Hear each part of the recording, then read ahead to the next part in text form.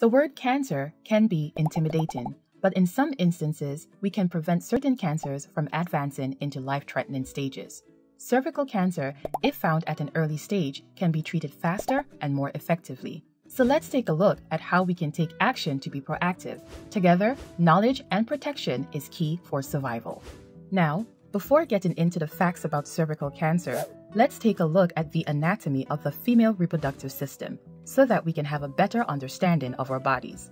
The female reproductive system is comprised of the ovaries, fallopian tubes, uterus, vagina, and a cervix which connects the uterus to the vagina. There is a left and right ovary which are responsible for producing eggs. Once a month, one of the ovaries releases an egg that is swept into the fallopian tubes to be carried to the uterus. If there is no fertilization or implantation, the lining of the uterus sheds, resulting in a monthly bleeding, which is commonly referred to as your period or menstruation. If the egg is fertilized by a sperm, it would usually implant into the lining of the uterus to develop into a baby, which would result in the absence of your period. After menopause, your ovary stops producing eggs, which will also result in the absence of your period. During your regular gynecology screening examinations, the outer part of your cervix can be examined by a medically trained professional to see and test for any signs of precancerous or cancerous cells. In the Caribbean, cervical cancer is prevalent, and it is one of the top 3 most common cancers found in women. The Caribbean region has high mortality rates for cervical cancer, but there are ways to catch the disease early to treat and prevent many of these deaths. Here are 2 risk factors you can limit or avoid to lower your chances of developing cervical cancer. The first is smoking, which doubles your risk of developing cervical cancer. The second and biggest risk factor is the nature of your sexual activities. Having multiple sexual partners, sex before 18 years old, and existing sexually transmitted infection or having unprotected sex can increase your risk of contracting the Human Papilloma Virus, or HPV. Exposure to HPV is a critical factor for developing cervical cancer, so let's discuss it in more detail. There are over 100 types of HPV. Not all cause serious health problems. In fact, many do not cause symptoms and go away on their own.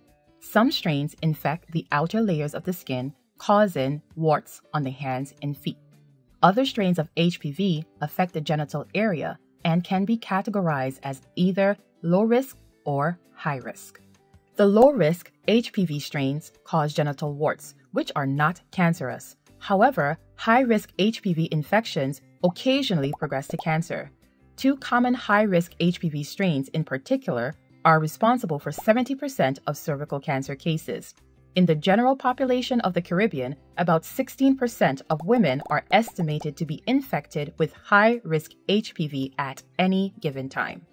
High-risk HPV is sexually transmitted, whether it be oral, anal, or vaginal. However, direct skin-to-skin contact with the genitals of an infected person is enough for you to become infected. HPV can also be passed from a pregnant mother to her baby, which can cause lesions in the infant's throat and cause difficulty breathing. Once infected, your body attempts to clear the infection, but this isn't always possible. Having a compromised immune system greatly reduces your body's ability to control the infection and further increases your risk of harboring HPV. Most women infected with high-risk HPV do not show any symptoms. This is a big problem, as those infected may unknowingly spread the infection to other sexual partners and also miss the opportunity for an early diagnosis. Early diagnosis decreases the chance of small abnormalities in the cervical cells from becoming cancer. For this reason, it is important to take control of your health by having regular gynecological examinations of the cervix with a pap smear. Women between the ages of 21 and 65 should have a gynecological exam every year. Starting at the age of 21, a pap smear is recommended every 3 years to screen for cervical cancer. Between the ages of 30 and 65, you can talk to your medically trained professional about the possibility of opting to have a pap smear done every 3 to 5 years with an HPV test if available. The pap smear can be done by your medically trained professional. It is performed by inserting an instrument called a speculum into the vagina, which allows for a clear view of the cervix. You might feel some pressure or discomfort as the speculum is inserted.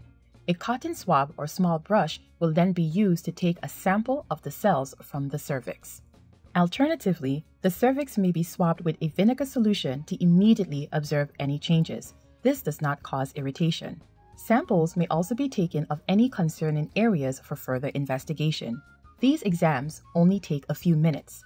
The pelvic exam and pap smear may feel invasive or intimidating, but having this test done is important for taking care of yourself and your body. The results of a pap smear may vary. If the test is normal, you simply continue with your normal gynaecological exam schedule. If the test is abnormal, your next steps will depend on the severity of the lesion. A low-grade lesion is a mild change and can often return to normal without treatment, and just require more frequent pap smears to monitor for disease progression. A high-grade lesion means there are more distinct changes that warrant further investigation and treatment. After receiving your results, you can discuss with your medically trained professional the most appropriate means of care for you. After the age of 65, with the guidance of your medical team, it may be safe to discontinue screening with the pap smear. In addition to a pap smear, there are other means of prevention and protection against cervical cancer. As of recently, there is a vaccine that provides protection against high-risk HPVs. Currently in Grenada, there is a vaccine available to young girls that targets some HPV strains. There are no serious side effects associated with the vaccine. Talk to your medical professional for more information on this HPV vaccine. Other means of prevention include using condoms every time you have sex, as well as avoiding sexual relations with a new partner before speaking to him or her about any sexual transmitted infections. It's also important that you get comfortable looking at your own genital area as well as your partner's for any sores, warts, or abnormal discharge, as these can be signs of a sexually transmitted infection. These actions can also offer some protection from other sexually transmitted infections, such as chlamydia, gonorrhea, herpes, HIV, and syphilis. Some of these, such as HIV, severely weaken the immune system, making it difficult to fight other infections like HPV. Chlamydia and gonorrhea offer their own complications, possibly leading to chronic inflammation of the fallopian tubes, which can lead to an ectopic or tubal pregnancy or infertility. We should all do our best to make healthy lifestyle choices. Improving our nutritional habits, such as eating a diet rich in fruits and vegetables and not smoking, also reduces our risk of developing cervical cancer. Whether you have been consistent with pap smears or have never had one, there is no better time than now to start doing so. If you notice or feel any changes that concern you, for example, bleeding after intercourse or abnormally heavy or more frequent periods, please visit your health clinic or private doctor so you receive the proper care as soon as possible. You know your body better than anyone else, so speak up for yourself and take your health into your own hands.